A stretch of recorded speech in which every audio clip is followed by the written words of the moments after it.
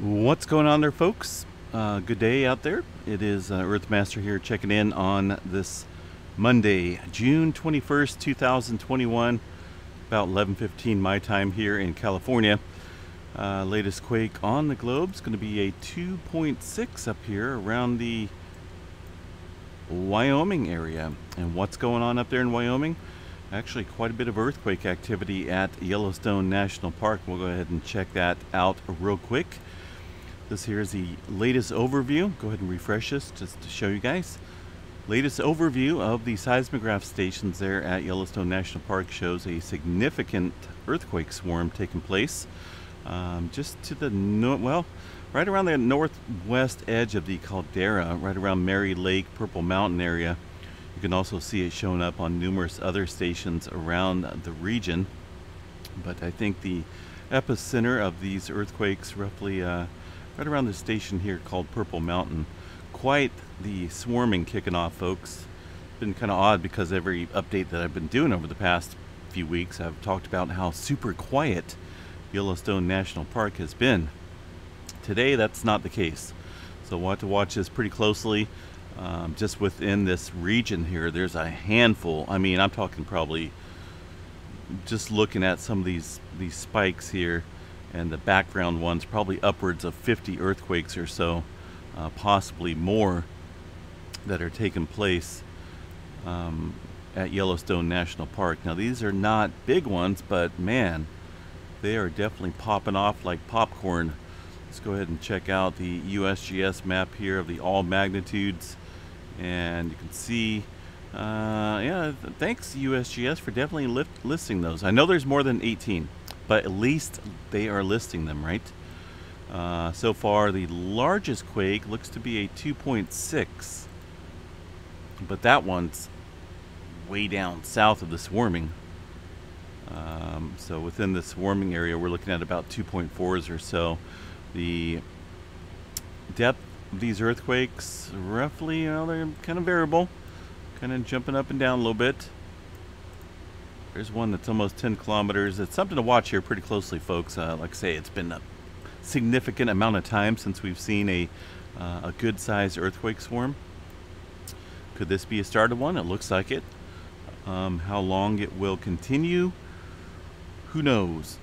I'm hoping it will continue for quite some time because it's kind of interesting to watch the activity that takes place there at Yellowstone when we get some swarming going on, like kind of like what we're seeing today.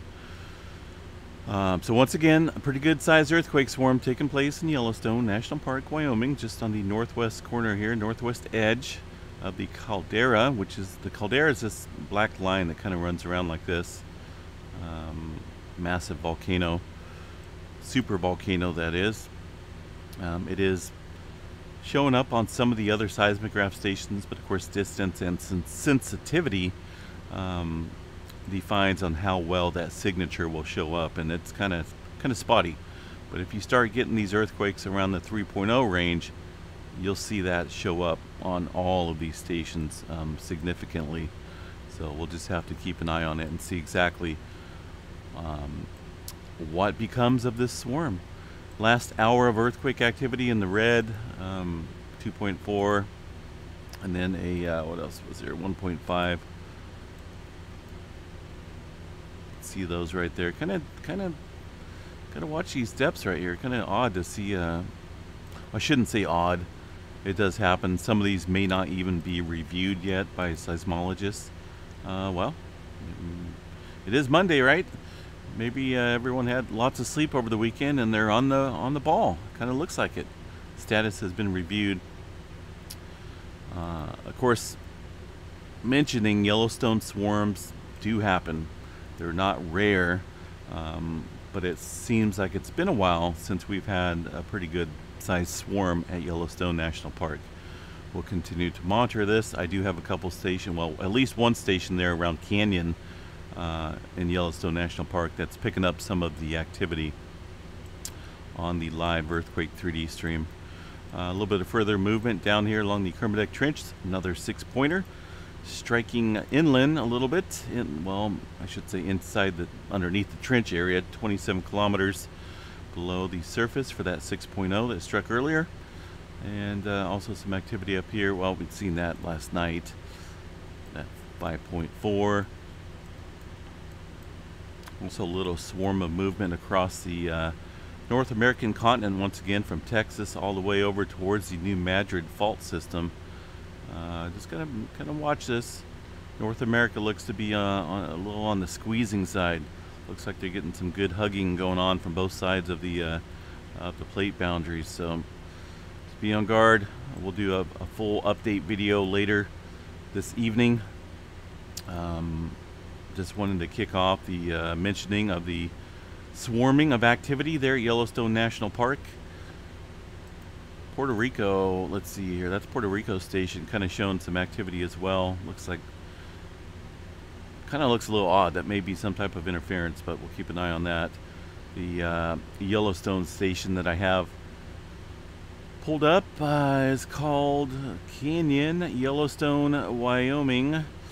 That's going to be the station right after Petrolia Station there. See a little bit of earthquake activity popping up, registering on the live seismograph.